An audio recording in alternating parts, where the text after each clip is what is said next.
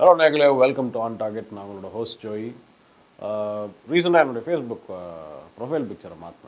என்ன மாற்றினா முன்னாடி ஒரு சிங்கம் வந்துச்சு. Chronicles of Narnia படம் பார்த்துருப்பீங்க கண்டிப்பாக. அஸ்லான் கேரக்டர் தான் என்னுடைய வால்பேப்பராக இருந்துச்சு. ப்ரொஃபைல் பிக்சராக இருந்துச்சு. இப்போ நான் வேறு மாதிரி மாற்றிருக்கிறேன். ஏன்னா ஏசப்பா வந்து சிலுவையை தூக்கியிருக்கிறாரு. அவர் சுற்றி ஃபேரிசீஸ் இருக்கிறாங்க. ரொம்ப அழகாக அந்த பிக்சரை வரைஞ்சிருக்கிறாங்க. ஏன் அழகாக வரைஞ்சிருக்கிறாங்கன்னா, ஏசப்பா சிலுவையை தூக்கிட்டு போகிற அந்த வலியும் தெரியுது, அவர் முதுகு தான் தெரியுது. ஆனால் அது அவருக்கு முன்னாடி இருக்கிற அந்த பரிசேயர்களுடைய அந்த ஒரு அசுத்தமான கோபம், ரொம்ப ஒரு ஜெலஸான ஒரு கோபம் வந்து அவங்களுக்கு முன்னாடி தெரியுது. ரொம்ப ஒரு செல்ஃப் ரைச்சியஸான கோபம் தெரியுது. அதுக்கப்புறம் பார்த்தீங்கன்னா அவர் கையை நீட்டி வானத்தை காமிக்கிறார். வானத்தில் இப்படி வேண்டான்ற மாதிரி காமிக்கிறார். இவங்களுக்கு யாருக்கும் அது தெரியல, அது புரியல. ஆனால் வானத்தில் பார்த்தீங்கன்னா ஒரு 1000 தேவதூதர்கள் வந்து நல்ல பவர்ஃபுல்லாக அப்படியே ஸ்வோர்டை வச்சுட்டு நின்றுட்டுருக்கிறாங்க. ஸோ என்ன இந்த ப்ரொஃபைல் பிக்சரே மாற்றணும்னா, நிறைய நேரத்தில் நம்ம கவனித்து பார்த்தா உலகத்தில் வந்து நடக்கிற விஷயங்கள் வந்து எதுவுமே மாறாத மாதிரி இருக்கும். எந்த ஒரு மாற்றம் இல்லை, எந்த ஒரு சேஞ்ச் இல்லை. என் வாழ்க்கையில் நான் எதுக்காக இதை செய்கிறேன், இது மூலமாக எந்த ஒரு சேஞ்சும் வரலையே, நான் எதுக்கு இது திருப்பி செஞ்சுட்டே இருக்கணும்னு நம்ம யோசிக்கலாம். பட் ஆனால் இந்த பிக்சரில் ஏசப்பா செஞ்சது போல் நம்ம அறியாத ஒரு உலகம் நம்மளை சுற்றி இருக்குது. ஸோ ஆண்டவருடைய கிங்டம்க்கு நீங்கள் பிறந்திருக்கிறீங்கன்னா ஒரு செகண்ட் பர்த், அதாவது சால்வேஷன் வந்து செகண்ட் பர்த்னு சொல்லுவாங்க. ஸ்பிரிச்சுவல் கிங்டமில் பிறக்கிறீங்க. அதுக்காக தான் ஸ்பிரிச்சுவல் கிங்டமில் பிறக்கணும். ஏன்னா இல்லைன்னா உங்களுக்கு கடவுள் யாருன்னே உங்களுக்கு தெரியாது. கடவுள் யாருன்னு தெரிகிறதே வந்து அந்த 2ஆம் பிறப்பு மூலமாக மட்டும்தான். இப்போ வந்து ஏசப்பா நம்ம சொந்தமாக ஏற்றுக்கிறோம். அவர்கிட்ட நம்ம பாவத்தை மன்னிப்பு கேட்குறோம். நீங்கள் எனக்குள்ளே வாங்க, உங்களுக்காக நான் வாழ போகிறேன், நீங்களே என்னுடைய உயிராக மாறுங்க அப்படின்னு வந்து நம்ம கேட்குறோம். அது மூலமாக நம்மளுக்கு செகண்ட் பர்த் வருது. ஸோ இந்த செகண்ட் பர்த் வந்ததுக்கப்புறம் தான் கிங்டம் ஆஃப் ஹெவன் நம்மளுக்கு தெரிய ஆரம்பிக்குது. நம்மளுக்கு கிங்டம் ஆஃப் ஹெவன் நம்மளுக்காக வேலை செய்யுது. புரியுதுங்களா? அதாவது ஏசப்பா வந்து இந்த உலகத்தில் மற்றவங்களுடைய வார்த்தையில், மற்றவங்களுடைய வாயில் வந்து ஒரு கிண்டல் பண்ணுற வார்த்தையாக இருக்கலாம். கொஞ்ச நாள் கூட எனக்கு ஞாபகம் இருக்குது. யார்கிட்டயும் நான் வந்து ஊழியம் செய்கிறேன்னு சொல்லும் போது அவங்க மூஞ்சில் உடனே ஒரு நக்கலான ஒரு லுக் வந்துடுச்சு. அந்த ஏசப்பான்னு சொல்கிறவங்க தானே நீங்கள் அப்படின்ற மாதிரி பேசிகிட்டு இருந்தாங்க. எனக்கு வந்து அந்த இடத்துல ஏன் கோபம் வரலன்னா, நான் அந்த இடத்துல இருக்கிறேன்றதுக்காக மட்டும் இல்லை, எவ்வளோ அளவுக்கு அதை வந்து டிசர்ன் பண்ண முடியாது. டிசர்ன்னா அது கண்டுபிடிக்க முடியாது. ஏசப்பா யாருன்றது வந்து கிறிஸ்தவர்களுக்கு மட்டும் தெரியும்னு நான் சொல்ல மாட்டேன். பட் ஆனால் நான் எப்படி சொல்லுவேன்னா, ஏசப்பா யாருன்னு தெரியுன்றது வந்து ஏசப்பா உண்மையாக விரும்புகிறவனுக்கு தான் தெரியும். ஏசப்பா ரொம்ப தேவைப்படுறாரு, ஏசப்பானால மட்டும்தான் என் வாழ்க்கையை மாற்ற முடியும் அப்படின்னு, ஏசப்பா தான் கடவுள் அப்படின்னு அவன் வந்து அந்த ஒரு தாழ்மையான ஒரு ஸ்டெப் எடுத்து வைக்கிறான் ஏசப்பாவுடைய சிலுவைக்கு, ஏசப்பா கிட்ட. அப்போ தான் வந்து அவனுடைய கண்கள் திறக்கப்படும். ஸோ எதுக்கு சொல்லணும்னா, நம்மளை சுற்றி நம்ம ஒரு கிங்டம் இருக்குது. பைபிளில் 2-3 இடத்துல வசனங்கள் என்ன சொல்லுதுன்னா, ஒரு க்ரௌட் ஆஃப் விட்னஸஸ் எப்பவுமே நம்மளை சுற்றி இருக்கிறாங்க. எவ்வளோ நேரத்தில் வந்து நீங்கள் துக்கமாக இருந்திருக்கீங்க, எவ்வளோ பயத்தில் இருந்திருக்கிறீங்க, உங்களுக்கு ஒரு நிம்மதி இல்லாத இருந்திருக்கிறீங்க, யாருமே எனக்காக இல்லைன்னு யோசிச்சிருக்கிறீங்க. என்ன வசனம் சொல்லுதுன்னா, அவங்கள சுற்றி ஒரு க்ரௌட் ஆஃப் விட்னஸஸ் எப்பவுமே பார்த்துட்ருக்குறாங்க. இவங்க எல்லாரும் முன்னாடி வந்து ஆண்டவர்கிட்ட போனவங்க. அது மட்டும் இல்லாமல் தேவதூதர்கள் வந்து நம்ம ஜெபம் பண்ணால் வந்து ஆண்டவர் கொடுக்குறாரு. ஆவியானவர் நம்மளோட இருக்கிறார், ஆண்டவரும் நம்ம கூட இருக்கிறேன்னு சொல்கிறார். எப்பவுமே நம்ம கூட யாரோ இருக்கிறாங்க. ஏன்னா நம்ம ஒரு ஹியூமன் லெவலில் நம்ம அதை பர்சீவ் பண்ண முடியல, தெரியல. அது நம்மளுடைய தப்பு கிடையாது. ஸோ இந்த விஷயத்த சொன்ன காரணம் என்னென்னா, அந்த பிக்சர் நான் ஏன் போட்டேன்னா, ஏசப்பாவுடைய பவர் வந்து இந்த உலகத்துக்கு தெரியல. நிறைய பேர் என்னென்னா அவங்களுடைய வார்த்தையால், அவங்களுடைய அனுபவத்தால் வந்து சமாளிச்சிட முடியும். அது ஒன்றும் இல்லாத வெளியில் வந்து அவங்க தைரியமாக வார்த்தை மூலமாக அவர் வந்து கிண்டல் பண்ணலாம், அசிங்கப்படுத்தலாம். ஆனால் அவங்க மனசாட்சி என்ன விளையாட்டு விளையாடுதுன்னு தெரியாது. அது இல்லாமல் வந்து ஏசப்பா அவங்க வாழ்க்கையில் எப்படி வந்து உணர்த்துறாருன்றது நமக்கு தெரியாது. ஸோ இந்த மாதிரிலாம் யாருன்னா பேசுகிறாங்கன்னா ரொம்ப சீரியஸாக எடுத்துக்காதீங்க. அது அவங்களுடைய level of separation from God. So அவ்வளோதான். ஸோ ஒரு சின்ன கதை நான் சொல்கிறேன் ஸ்டார்டிங்கில். என்ன கதைன்னா, புஷ். இந்த கதைக்கு ஒரு மனுஷனுக்கு வந்து ஆண்டவர் வந்து பேசுகிறாரு. கனவுல என்ன சொல்கிறாருன்னா, உன் வாழ்க்கையுடைய அழைப்பினானா அந்த ஒரு மலையில் வந்து ஒரு கல் இருக்குது, டெய்லி போய் அந்த கல்லை வந்து நீ தள்ளணும், அது மட்டும்தான் உன்னுடைய வேலை அப்படின்னு சொல்கிறார். உடனே ரொம்ப ஒரு உற்சாகமாயிட்டான். சரி, நம்ம இது செய்ய போகிறது வந்து என்னென்னவோ பெரிய பெரிய விஷயம் செய்ய போகுது, இதாக போகுது, அதாக போகுது, என்னென்னவோ கற்பனை பண்ண ஆரம்பிச்சிட்டார். போனாரா அந்த இடத்துக்கு பார்த்தா கல் ரொம்ப பெருசாக இருக்குது, தள்ள சொல்கிறாரா, புரியல அவருக்கு. ஒரு மாதிரி துக்கமாயிட்டாரு. ஏன்னா கடவுள் வந்து நம்மக்கிட்ட ஜபத்தில் பேசியிருக்கிறாரு, எவ்வளோ பெரிய ஒரு காரியம் இது. நான் கூட கடவுள் வந்து ஃபஸ்ட்டு என்கிட்ட பேசும்போது ரொம்ப பெரிய லெவலில் நான் அதை எடுத்துக்கிட்டேன். அதுக்கப்புறம் பார்த்தீங்கன்னா சாதாரண வாழ்க்கையை வந்து டெய்லி வாழ்கிறதுக்காக கூட அழைச்சிருக்காருன்றது நான் புரிஞ்சுக்கிறதுக்கு எனக்கு நேரம் இருந்துச்சு. ஏன்னா நினச்சேன்னா இதுக்கு மேலே நான் பாவமே செய்ய மாட்டேன், கீழேவே விட மாட்டேன், என் அடைக்கப்பட்ட லெவலே வேற, அந்த மாதிரிலாம் நான் என்னென்னவோ யோசிச்சுட்டு இருந்தேன் ஒரு காலத்தில். அதுக்கப்புறம் தான் நிஜ வாழ்க்கையை வந்து நான் சந்திச்சேன்னு வச்சுக்கோங்க. ஸோ அந்த மனுஷன் டெய்லி போய் அந்த கல்லை தள்ளிகிட்டே இருப்பான், நாள் ஃபுல்லாக வெயிலில் வந்து அப்படியே தள்ளிகிட்டே இருப்பான். அப்படியே ரொம்ப ஒரு வேதனை வந்துடும் அவருக்கு. எதுவுமே மாற மாட்டேங்குது, எதுவுமே சேஞ்ச் ஆகலை, அதே இடத்துல தான் இருக்குது. இதை தள்ள தள்ள எனக்கு எனக்கு எனக்கு கிவ் அப் பண்ணுற சென்ஸ் தான் வருது, ஹோப்லெஸ்ஸாக ஃபீல் பண்ணுறாங்க. இந்த மாதிரி தான் வந்து அவர் யோசிச்சுட்டே இருந்தாங்க டெய்லி.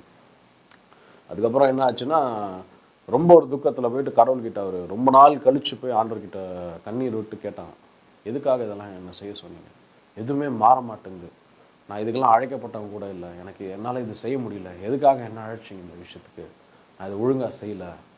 ஒரு கிரேட் சென்ஸ் ஆஃப் ஃபெயிலியரில் பேசியிருக்கிறார்.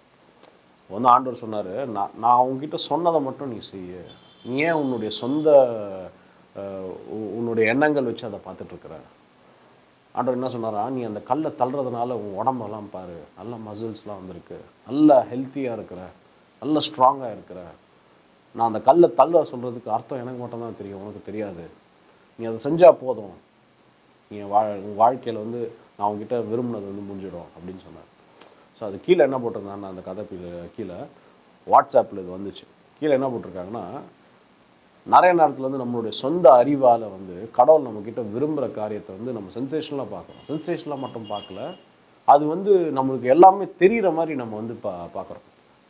கடவுளுடைய பிளான் இதுதான், ஸோ பிளான் இதுதானா அப்படியே நம்ம இப்படி பார்க்குறோம்.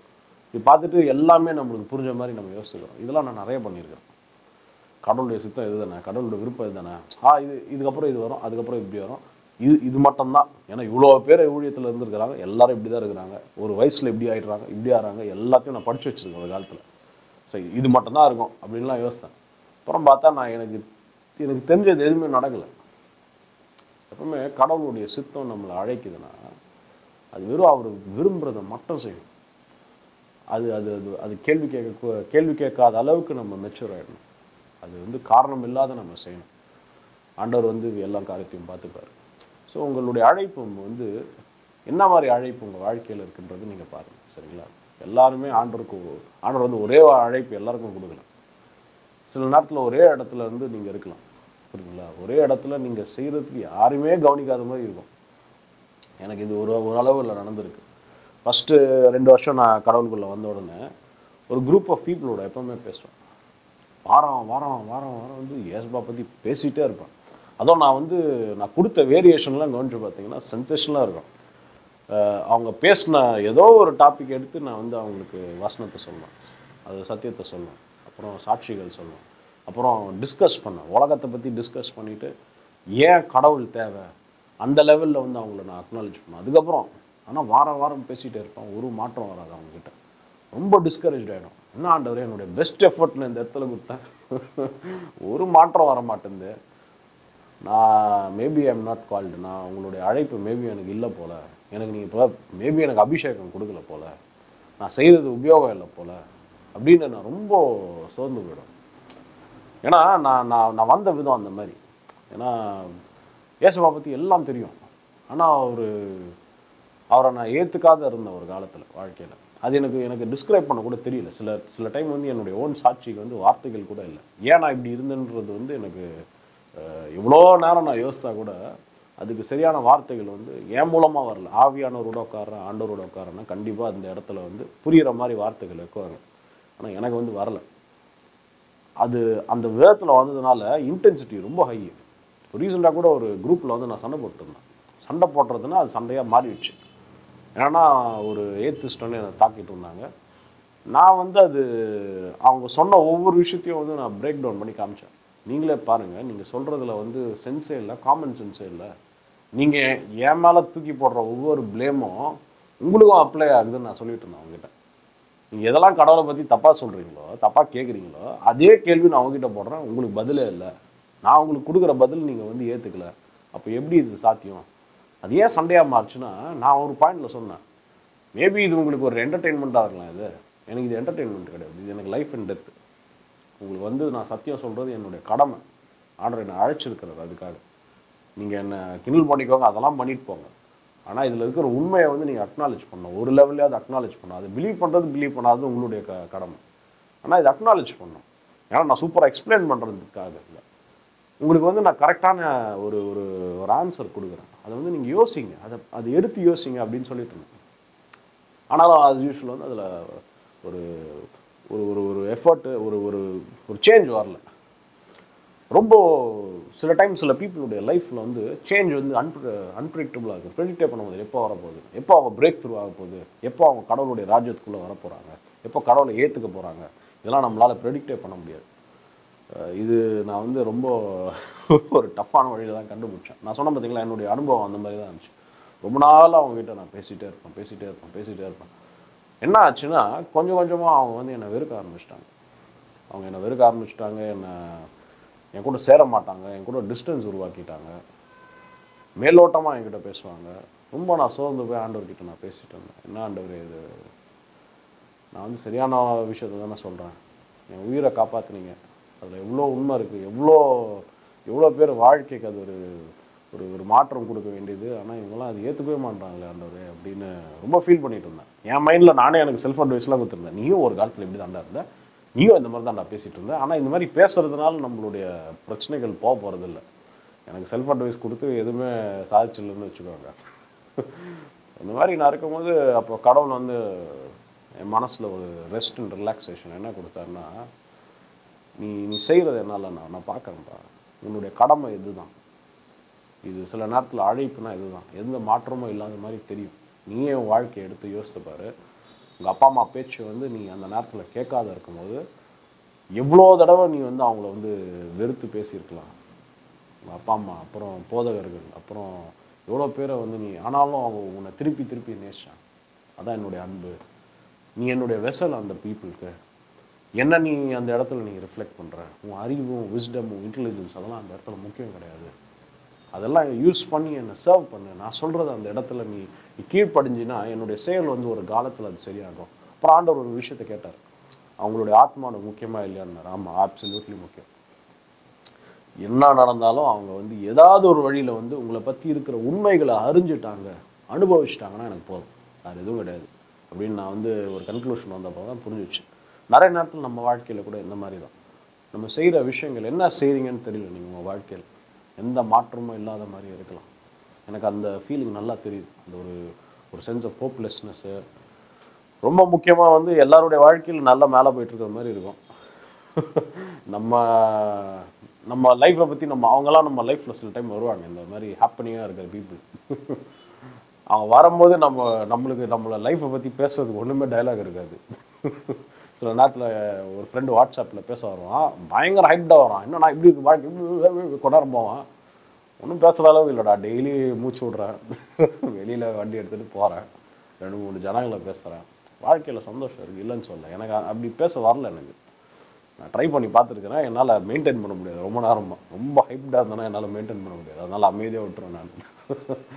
என்ன சொல்கிறேன்னா, நம்ம லைஃப்பில் வந்து ஒன்றுமே மாறாத அதே ஒரு போராட்டத்தில் நீங்கள் வந்து இருக்கிற மாதிரி இருக்கலாம். உங்கள் பையன் உங்கள் பேச்சே கேட்காத மாதிரி இருக்கலாம். உங்கள் பொண்ணு நீங்கள் சொல்கிற எதை நீங்கள் வேண்டான்னு சொன்னீங்களோ அதை தான் செய்கிற மாதிரி இருக்கலாம். பிடிவாதனமாக இருக்கலாம் அவங்க. ஆனால் அவங்களுடைய ஜெபங்கள் வந்து அவங்களுடைய மனசை என்னைக்காவது மாற்றலாம். இல்லைனா அவங்களுடைய ஜெபங்கள் வந்து என்னைக்காவது உங்களுடைய கடனை வந்து ஆண்டவர் கம்ப்ளீட்டாக எடுக்கலாம். என்ன ஆண்டவர் உங்களுக்காக செய்ய போகிறான்றது என்னால் சொல்ல முடியல. நான் உங்களுடைய எஃபர்ட் வந்து ரொம்ப சீரியஸாக தேவைப்படுது. என்ன பேர்டன் உங்கள் மேலே ஆண்டவர் வச்சுருக்காருன்னு தெரியல, புரியுதுங்களா? நிறைய நேரம் நம்மளுடைய இயற்கை என்னென்னா, நம்மளுடைய நேச்சர் என்னென்னா, ஒரு விஷயம் மாறினா தான் நம்மளுக்கு அந்த இடத்துல விடுதலை இருக்குன்னு யோசிச்சுட்டு இருக்கோம். நிறைய நேரத்தில் நம்ம செய்கிறதே ஒரு விடுதலை மற்றவங்களுக்காகன்றது நம்மளுக்கு தெரியல. நிறைய நேரத்தில் நீங்கள் வந்து உங்கள் பசங்கிட்ட அன்பாக இருக்கிறது வந்து உங்ககிட்ட மேபி அவங்க காமிக்காத இருக்கலாம். ஆனால் அவங்களுக்கு அது ஒரு பெரிய ஒரு ஆறுதலாக இருக்கலாம். ஆனால் அவங்கக்கிட்ட வந்து அவங்க அதெல்லாம் காமிக்க தெரியாது. சில நேரத்தில் சில இடத்துக்குலாம் நான் போவேன், அங்கே இருக்கிற பசங்களுடைய மனசில் அன்பு இருக்கும், ஆனால் அது வெளியில் காமிக்க தெரியாது அவங்களுக்கு. ஏன்னா அதெல்லாம் பழகலை. அதெல்லாம் ஆன்மீக தனம் இல்லை, அதெல்லாம் வந்து ஒரு தைரியம் இல்லை, கெத்து அப்படின்ற மாதிரி ஒரு தப்பான பொய்யை வந்து நம்பிட்டு இருக்கிறாங்க. ஸோ ஒரு நார்மாலிட்டியில் இல்லாத மாதிரி இருக்கிறாங்க. ஸோ நீங்கள் என்ன செய்கிறீங்கன்னு தெரியல உங்கள் வாழ்க்கையில். ஆனால் நீங்கள் செய்கிற காரியம் வந்து கண்டிப்பாக யாருக்காவது ரொம்ப பெரிய ஆறுதலாக இருக்கும். ஆறுதல் மட்டும் இல்லாமல் ரொம்ப பெரிய ஒரு உயிர் கொடுக்குற காரியமாக இருக்கும். சில நேரத்தில் நான் வந்து என் வாழ்க்கையில் முன்னாடிலாம் நான் அனுபவிச்சிருக்கிறேன். என்ன ஆகும்னா, ஒரு டைம் நான் ஒரு சின்ன எக்ஸாம்பிள் சொல்கிறேன். ஒரு டைம் ஆப்ளிவிலம் வரைக்கும் போயிட்டு வந்தேன், என் ஃப்ரெண்டோட போயிட்டு வந்தேன். வர வழியில் அங்கே வந்து போலீஸ்காரை வந்து திடீர்னு ஏதோ இப்படி பிடிச்சிட்டு வந்தான். நான் என்ன அப்படி பிடிச்சாங்கன்னு தெரில. அந்த இடத்துல ஸ்பீட் லிமிட் வந்து 40 கிலோமீட்டர்ஸ் தான். நாங்கள் வந்து ஒரு 50-60 வந்துட்டு இருந்தோம். எங்களை பிடிச்சி நிறுத்திட்டு லைசன்ஸ் எங்கே ஏதாவதுன்னு கேட்டாங்க. நான் என் ஃப்ரெண்டு என்னோட பெரிய தத்தி, அவன் எதுவுமே வச்சுக்கிட்டு இல்லை, அவன் எல்லாம் சூப்பராக பிடிச்சாரு. அவர் வேற அங்கே இருக்கிற டிராஃபிக் போலீஸ்மேனா அவர் கொடுத்த நடிப்பை நீங்கள் பார்க்கணும். அப்படியே என்ன சூப்பரான ஒரு ரொம்ப எனர்ஜெட்டிக்காக இருந்தார். அவர் எனர்ஜி லெவல் என்னால் மேட்ச் பண்ண முடியல. நான் சாதாரணமாக போய் கேட்டேன், நாங்களும் எங்கள் மேலே தப்பு இருந்தாலும் மன்னிச்சிடுங்க, இந்தாங்க அப்படின்ற மாதிரி நான் பேசுகிற மாதிரி நான் போகிறதுக்குள்ளே அவர் நீங்கள் போய் ஓரமாக நில்லுங்க, நான் அவங்ககிட்ட பேசும்போது தான் நீங்கள் பேசணும். ரொம்ப டெரராக பேசினார், பயந்துட்டு அவரை பார்த்துட்டு. அதுக்கப்புறம் என்னன்னா இன்னொருத்தனை மாட்டினான் அதே இடத்துல. என்கிட்ட கரெக்டாக அந்த நேரத்தில் 200 ரூபா இருந்துச்சு. ஸோ அவர் வந்து எங்கள் மேலே ரொம்ப கருணை காமிச்சார். அந்த டிராஃபிக் போலீஸ்மேன் என்ன சொன்னார்னா, உங்ககிட்ட பேப்பர் இல்லை, எதுவும் இல்லை, ஆனாலும் ஃபைன் வந்து 300 ருபீஸ்ன்னு சொன்னார். சார் நான் போய்ட்டு கெஞ்சிருந்தேன், சார் தப்பாக எடுத்துக்காதீங்க சார், என்கிட்ட உண்மையிலே காசு இல்லை. சரிடா, ஒரு 1 hour நான் அந்த இடத்துல நின்னோம். 1 hour நின்னதுக்கப்புறம் 100 ருபீஸாக மாற்றிட்டார். என் பக்கத்தில் இன்னொருத்தன் மாட்டினான்னு சொன்னேன் பார்த்தீங்களா, அவன் முடிச்சுட்டு இருந்தான். அவன் என்னன்னா சாஃப்ட்வேர் கம்பெனியில் வேலை செய்கிறான், இங்கிலீஷ் பேச தெரியுது, அப்படியே காதில் அந்த ஐஃபோனுடைய ஹெட்ஃபோன்ஸ் வந்து கீழே போட்டிருக்கு, எல்லா லைஃப் ஸ்டைல் ஸ்டேட்மெண்ட் நல்ல சவுண்டாக லவுடாக இருந்துச்சு. பட் ஆனால் அந்த இடத்துல அது எதுவுமே உதவி செய்யலை அவனுக்கு.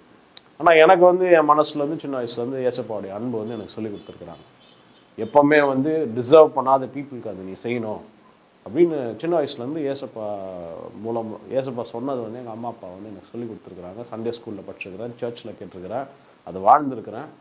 அந்த இடத்துல வந்து அவனுக்கு நான் சொன்னேன், கவலைப்படாத, நான் அவனுக்கு காசு கொடுக்குறேன் அப்படின்னு. அவன் பயங்கரமாக அப்படியே சந்தோஷமாக என்னை கட்டி பிடிக்கிற அளவுக்கு ஒன்றும் மாறலை. வெறும் ஓகே தேங்க்யூ, நான் வந்து இதை மறக்க மாட்டேன் அப்படின்னு பயங்கரமாக அவனுடைய லைஃப் ஸ்டைல் ஸ்டேட்மெண்ட்டில் சொல்லிட்டு போனான். படிச்சு போடா அப்படின்னு நினச்சிட்டு விட்டேன். எதுக்கு சொல்கிறேன்னா, சில நேரத்தில் நம்ம செய்கிற காரியத்தை கூட மற்றவங்க வந்து அது அப்ரிஷியேட் பண்ணாத இருப்பாங்க. ஏன்னா அவங்களுக்கு அது தெரியல. ஏன் தெரியலன்னா, ஒரு ஒரு அறிவு இல்லைன்னு நான் ரொம்ப பச்சையாக சொல்லிவிடுவேன். பட் ஆனால் நான் என்ன சொல்லுவேன்னா, அந்த அளவுக்கு அங்கே வளரலன்றேன். உண்மையான மெச்சூரிட்டி வந்து நமக்காக மட்டும் வாழ்க்கையில் மற்றவங்களுக்காகவும் இருக்குது. ஏன்னா நான் சின்ன பசங்க கிட்ட நான் எப்பவுமே கவனிப்பேன். என்னன்னா அவங்க மேலே மட்டும்தான் கவனம் இருக்கும். ஒரு ஒரு 16லேருந்து 25 வரைக்கும் அவங்களுக்கு அவங்க மேலே மட்டும்தான் கவனம் இருக்கும். வேற பீப்புள் மேலெல்லாம் ரொம்ப ஃபியூ பீப்புளுக்கு தான் அதெல்லாம் வரும். ஆனால் ஒரு 27, 28 வந்ததுக்கப்புறம் அவங்களுடைய கவலைகள் வந்து ரொம்ப பெருசாகிடும். அந்த கவலைகள் இன்க்ரீஸ் ஆன அப்புறம் தான் மற்ற வாழ்க்கையில் இவ்வளோ வருஷம் கஷ்டப்பட்டுருக்கானா, நம்ம இவ்வளோ பிளைண்டாக இருந்துருக்கிறோம் அப்படின்னு யோசிப்பாங்க. இல்லை, அதாவது நிறைய பேருக்கு வந்து அன்பாக இருக்க தெரியல, அப்படி தான் எடுத்துக்கணும் நம்ம. ஏன்னா இந்த உலகத்தில் வந்து எல்லாருமே அன்பு விரும்புகிறாங்க, ஆனால் யாருக்குமே அன்பு கொடுக்க தெரியல. ஏன்னா யாருக்குமே ஏசப்பா தெரியல. ஏசப்பா இல்லைன்னா நம்ம எல்லாரும் கோவத்தில் போய் அடிச்சு போட்டுட்டு கொலை பண்ணிட்டு இப்படி தான் இருக்கும் நம்ம எல்லாருமே. ஏன்னா நம்ம மேலோட்டமாக இருக்கிற மாரல் ஆர்டர்லாம் நம்மளுக்குள்ளே இருக்கிற அந்த இன்னர் ஈவில் வந்து கண்ட்ரோல் பண்ண போகிறதில்ல. புரியுதுங்களா? அதெல்லாம் ஒரு மாற்றம் கொடுக்க போகிறதில்ல. ஏசப்பானால மட்டும்தான் நம்ம உள்ளுக்குள்ளே இருக்கிற அந்த ஒரு கெட்ட அந்த உணர்ச்சி, அந்த எண்ணங்கள் எல்லாத்தையுமே வந்து மாற்றுறதுக்கு நம்மளுக்கு ஒரு வழியை காமிக்கிறார். அதை மாற்றிடுறாரு, மன்னிச்சிடுறார், சுத்தமாக்கிடுறாரு, அவருடைய பரிசுத்தத்தை கொடுக்குறார். சரி, ஸோ நான் என்ன சொல்ல வரேன்னா, உங்கள் வாழ்க்கையில் நீங்கள் என்ன அழைப்பு வச்சுருக்கீங்க, எந்த இடத்துல கஷ்டப்பட்டுருக்கீங்க, நீங்கள் உங்களுடைய அறிவுக்கு வந்து கடவுளுடைய விருப்பம் வேறு, நான் இருக்கிறது வேறுன்ற மாதிரி தெரியலாம். பட் ஆனால் நீங்கள் செய்ததே கடவுளுடைய விருப்பமாக இருக்கும். சரிங்களா? அதனால் விடாமல் நீங்கள் செய்யுங்க. நான் அவங்கள பாராட்டுறேன். நீங்கள் யாருன்னு தெரியல. நிறைய பேர் நான் இந்த கிறிஸ்டின் ஃபேமிலிஸில் நிறைய இந்த பர்சிவியரிங் பேரண்ட்ஸ், என்டியூரிங் பேரண்ட்ஸ்லாம் நிறைய பார்த்துருக்கேன். எங்கள் அப்பா அம்மா மட்டும் கிடையாது, நான் உண்மையிலே மற்றவங்கள பார்த்துருக்குறேன். உங்களுடைய கிரேட்டான ஒர்க் வந்து நிறைய பேர் கவனிக்கிறதில்ல, அப்ரிஷியேட் பண்ணுறதில்ல. நான் உங்களை ரொம்ப பாராட்டுறேன். ஏன்னா நீங்கள் க்ரியேட் பண்ணுற சில்ட்ரன் வந்து லைஃப்பில் உலகத்தில் உண்மையான இம்பேக்ட் மேக் பண்ணுவாங்க. எனக்கு அது நான் கவனிச்சிருக்கிறேன், பார்த்துருக்குறேன். உண்மையான பாராட்டுக்கள், வாழ்த்துக்கள் உங்களுக்காக. சரிங்களா? ஸோ கண்களை மூடி ஜெபிக்கலாம் ஆண்டவர்கிட்ட. நல்ல ஆண்டவரே, இந்த நல்ல நேரத்தை கொடுத்ததுக்காக நன்றி. ஆண்டவரே, இன்னைக்கு அழைப்பை பற்றி பேசணும் அப்பா. ஆண்டவரே, சில நேரத்தில் நீங்கள் எங்களை அழைக்கிறீங்க ஆண்டவரே, சர்டன் திங்ஸ் ஆண்டவரே, நாங்கள் அந்த சர்டன் திங்ஸ் நீங்கள் கொடுக்கும்போது ஆண்டவரே எங்களுக்கு ஒரு இன்ஸ்பிரேஷன் இல்லாமல் ரொம்ப ஒரு லோவாக ஃபீல் பண்ணுறோம் ஆண்டவரே. ஏன்னா எங்களுடைய தாளந்துக்கு ஏற்ற மாதிரி இல்லை, எங்களுடைய இன்டெலிஜென்ஸ்க்கு ஏற்ற மாதிரி இல்லை, எங்களுடைய வாழ்க்கைக்கு ஏற்ற மாதிரி இல்லைன்னு நாங்கள் யோசிக்கிறோம் ஆண்டவரே. ஆண்டவரே, இந்த மாதிரி யோசனைனாலே சில நேரத்தில் எங்களுடைய அழைப்பை வந்து நாங்கள் விட்டுடுறோம் ஆண்டவரே. ஆண்டவரே, இந்த இந்த ஷோ பார்க்குற எல்லாருக்குமே ஏதோ ஒரு அழைப்பை வந்து அவங்க மனசில் நீங்கள் உணர்த்துங்க ஆண்டவரே. இதுதான் நான் செய்ய வேண்டிய காரியம் இந்த வாழ்க்கையில். அது எவ்வளோ நாட்களாக எடுக்கலாம், எவ்வளோ வருஷங்கள் எடுக்கலாம், ஆனால் நான் விடாமல் ஏசப்பாவுடைய பேச்சை கேட்டுட்டு கீழ்ப்படிஞ்சு அதை செய்ய போகிறேன் அப்படின்ற ஒரு எண்ணத்தை அவங்க மனசில் கொடுங்க ஆண்டவரே.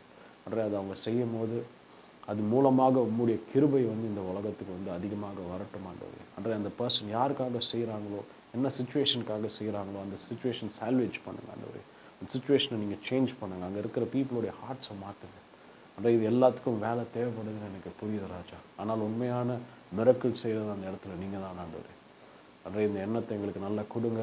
ஆண்டவரே, விடாமல் முயற்சி எடுக்கிறதுக்கு உங்களுக்காக முயற்சி எடுக்கிற எண்ணத்தை கொடுங்க ராஜா. ஆண்டவரே, let the glory be to you alone Father. ஆண்டவரே, எங்களுக்காக நாங்கள் வேலை செய்யாத உங்களுக்காக வேலை செய்கிற எண்ணத்தை கொடுங்க ராஜா. ஏன்னா உங்களுக்காக செய்கிறது மட்டும்தான் ரிமைன் பண்ண போகுதுன்ற ஒரு எண்ணத்தை உருவாக்குங்கப்பா. எல்லா காரியத்தையும் உங்கள் கரங்களில் போட்டுக்கிறேன். இயேசு நாமத்திலே எங்களை கூடாது. என்ன நேரில் ஒரு ஸ்மால் ஸ்டோரி மூலமாக ஒரு கிரேட்டான ட்ரூத் வந்து கண்டிப்பாக நீங்கள் ரியலைஸ் பண்ணியிருப்பீங்க. இது உங்கள் ஹார்ட்டுக்கு பேசணும்னு நான் ஆசைப்பட்றேன். கண்டிப்பாக நீங்கள் செய்கிற ஒர்க் வந்து ரொம்ப அப்ரிஷியேட்டட், வெரி என்கரேஜ். ரொம்ப சந்தோஷமாக இருக்குது. ஏன்னா எனக்கு தெரியுது, எனக்கு ஒரு பர்சனை பில்ட் பண்ணுறது, ஒரு பர்சனை ரீச் பண்ணுறது, ஒரு பர்சன் கூட விடாமல் முயற்சி எடுக்கிறது எவ்வளோ கஷ்டம் எனக்கு நல்லா புரியுது. விடாமல் ஜெபம் பண்ணுங்கள். கடவுளுடைய சித்தமாக இருக்கட்டும் அது செய்கிறது நீங்கள். ஏன்னா சில பேர் வந்து விடாமல் வந்து யாரையா பின்னால் போய்ட்டு இருக்கலாம். அந்த மாதிரி விஷயத்தெல்லாம் நான் சொல்கிறேன். உங்கள் அழைப்பை நான் சொல்கிறேன். சரிங்களா? கடவுள் அது உங்களுக்கு உணர்த்தணும். கடவுள் உணர்த்தினதை வந்து நீங்கள் கேரி அவுட் பண்ணுங்கள். உங்களால் மட்டும் தான் செய்ய முடியும் இந்த உலகத்தில். சரிங்களா? ஸோ நான் நாளைக்கு உங்களை பார்க்குற வரைக்கும் என்னோடய பேர் Joy and this on target. God bless you.